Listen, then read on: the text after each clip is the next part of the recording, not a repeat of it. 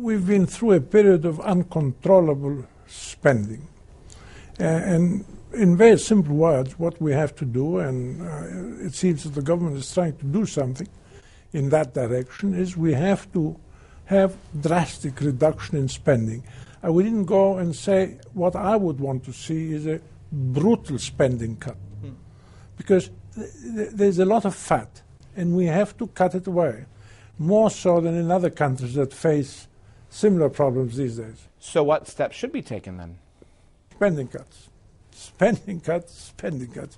And the way to do that is go every line through the budget and say, do we really need to spend this money?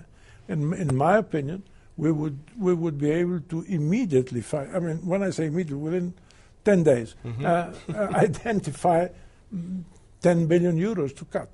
You say brutal, but we saw demonstrations and marches on the streets Wednesday, and that's only the first phase of the austerity package. Well, I'll say that I was astonished of how small the attendance was. I was not at all impressed by what happened yesterday in Athens. When I used to be minister years ago, the demonstrations were 10 times as big or 15 times as big. So I'm not impressed by that. In fact, I would say I'm impressed that the Greek people seem to be ready to accept pain. And so far you don't see any evidence that the government is backing down a little bit? Well, I wouldn't say it's backing down, but I don't see them moving as quickly as I would have done, as I would have wished. But many of the things they want to do are in the right direction. It remains to be done, however. One of the drastic cuts you would make is in the public sector, something you tried to tackle in the early 90s when you were finance minister, and now it's even bigger. It's much bigger, not just bigger. It's much, much bigger. So this is a lack of discipline. And also a lack of, we don't like to measure things in Greece. So we just make decisions often on qualitative criteria without really measuring what we're doing. But as I said, this is what I would try to do. Not so much also cutting wages, as many people suggest.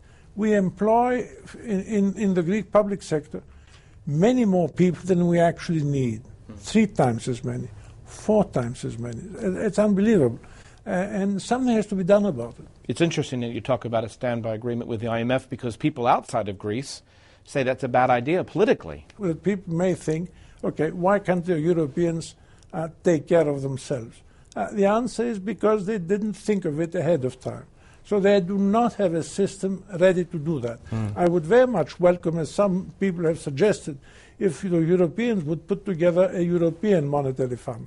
So in case a country is in trouble, and there will be more countries in trouble, that they may take care of it. So what's your gut feeling? What's the scenario for the next few months here in Greece?